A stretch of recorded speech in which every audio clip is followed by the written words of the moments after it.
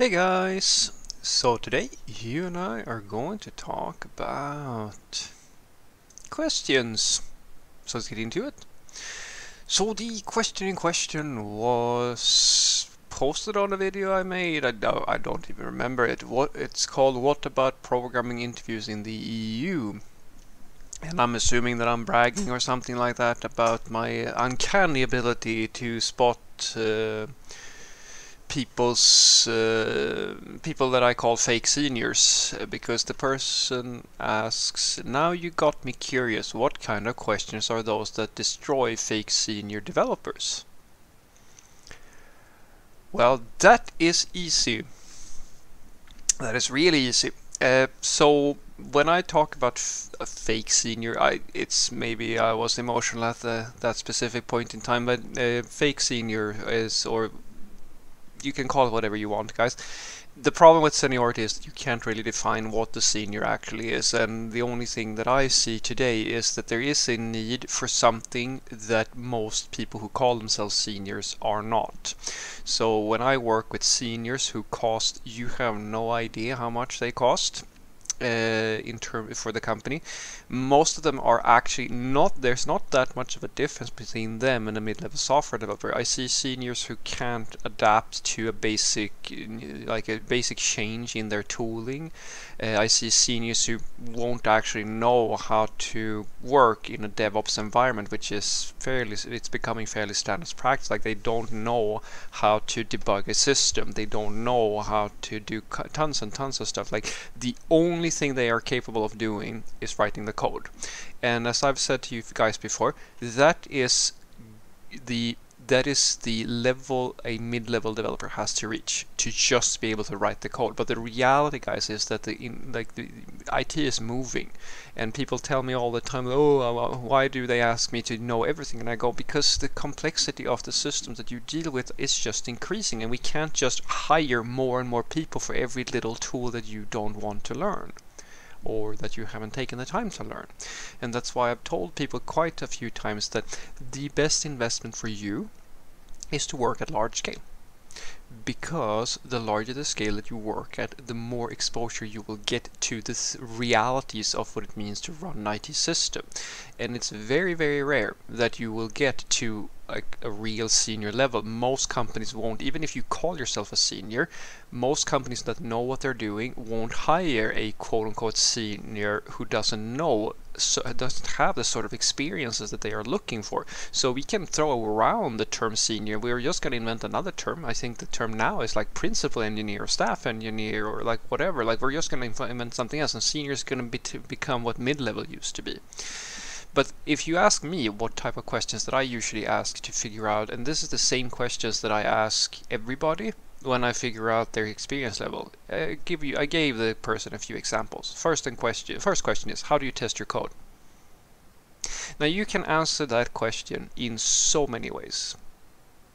And if you are a rookie programmer or someone who doesn't really know anything, you're going to stutter a lot, and you're probably going to say something like, oh yeah, I do some local testing, and then, I've heard about unit testing, and sometimes I write unit test.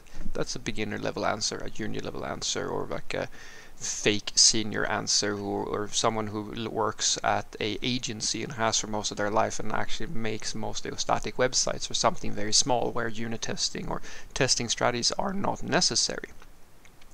What a real senior would answer in that situation would be that, well, basically I write unit tests for that, which if we reach a certain level of complexity, but I also write integration tests if I'm working with some specific data model that I haven't tested before, or if we have a backend API or something like that that I'm connecting to, where I need to make sure that, say, before the deployment or something like that, that the connection is actually working.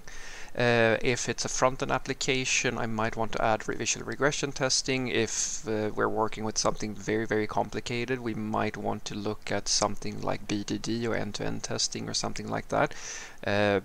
It really depends on what strategy we're picking for our overall testing strategy, because ideally we want to reduce the amount of higher level testing that we're doing, because if we put all of our testing at that level, we're going to have quite a lot of flakiness and a lot of false alerts in, assuming now of course that we have alerts for the end-to-end test if we do actually decide to go that route.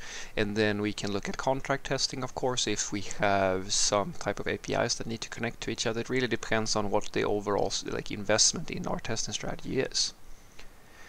That is an example of multiple test strategies, because a real senior will know that it very much depends on the project. If you're working on like a tiny little MVP or something like that, there's no real need for you to do unit testing unless you have something very complicated that you're doing, like a specific function that does something super advanced.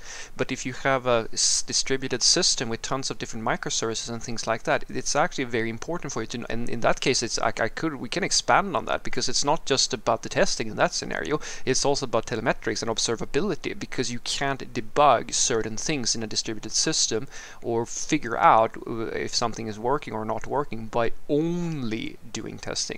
The integration testing I was talking about, you can do that, but you could also say that, well, actually we want to do some canary releasing or something like that to make sure that it's working, or we might want to take a look at load testing things, depending on, like I said, what level do you want to put this thing in, because you're going to figure out very quickly, if you're an experienced software developer, that you don't have time to do all of that at the same time and deliver all the features at the same time. You have to budget things and then take it in layers, because if you go with the basics first and then focus on the areas that you usually have the most issues in, you will have a more efficient testing strategy than if you just do basically nothing. So that's an example of a question that is very open-ended. It's basically all experience-based, and no real senior is, or sorry, a fake senior is going to be able to answer that in the sort of extent that a company, like, you can hear whether or not they've done this stuff before or not. It's the same thing. How do you debug production code is another one. What tool suite do you pick for your team? Why that one? How do you set up a CI pipeline for your team? And these are just the generic ones. We can go specific as well on back end, front end, what type of role they have and so forth, because real seniors guys, they usually, when they talk, they usually have a lot of experience with multiple areas of the development process, and they can give you answers that are fairly in-depth. That's what I'm talking about. They have life experience, and that's the big difference between a senior and a mid-level. Usually, like the fake seniors, like they are just mid-levels that you pay a lot more, because like they basically code at the same level as a mid-level software developer, but they don't have any life experience. You can't ask them to do even half the stuff that I'm talking about, and that's not that's not a good investment for you as a company, because you're just going to pay them tons and tons of money for basically the same output you would get from a mid-level who needs help to figure out how to work in a DevOps environment, or how to do anything that is more advanced than just the basic coding on a story. So what I want you to take away from this is that the quote-unquote questions that destroy fake seniors is experienced ones. You can make them as open as you want. You don't have to take the ones that I have. It's really that simple. You ask them about specific things that are relevant to the development process. That puts pressure on you, because you need to know this stuff, which is why I tell people that when you're hiring software developers or seniors or things like that, you have to have people who really know their shit in that conversation, because I can promise you guys that there are tons of people who speak with the authority and the confidence of a senior software developer, but if you actually ask them these sorts of questions, they will just give you very high level loose answers where they tell you what they know about, not really what they're doing or the reasoning behind how to think about it, or what is their rationality between one choice or another. And that's usually because they don't really know that stuff. They know that it is important to know about it, and they've heard that others know about it, but they themselves don't really know about it. And that experience is what you pay a senior for. Not necessarily that they know how to code better than everybody else, but because they know how to quickly resolve issues and figure out, sort of get a sixth sense for what's going on, what we should focus on, so forth and so forth. They have to be more experienced than a mid-level, because otherwise, as soon as something that is a little bit out of the domain knowledge of say a mid-level, they're sort of stumped, which is one of the things that, say, for example, me, I have to help quite a lot with. When my developers who have worked for many, like most of them have worked for at least 5 years, when they don't really know how to debug their own framework or figure out their own story, guess who gets to help them to figure that out? And if I can't help them, we're basically fucked. That's what I'm talking about. That's the thing that trips up a fake senior, because they haven't actually done enough work in their own tools, or at the various larger scale companies, or in situations where they have to really challenge themselves. Because this experience that I'm talking about, that you can hear when you ask someone these questions, that's life experience, and you can't fake that. It doesn't matter, like you will never fake it, because you have to live a life where you face those challenges before you know how to answer those questions in the way that you would expect a senior to do. And if you don't hear that level of understanding of the different topics, it's very likely that you're dealing with someone who's just saying that they're a senior, and you're going to pay them a lot, but they're probably not going to give you much output. Like you could just hire a mid-level or a junior instead. Have a great day.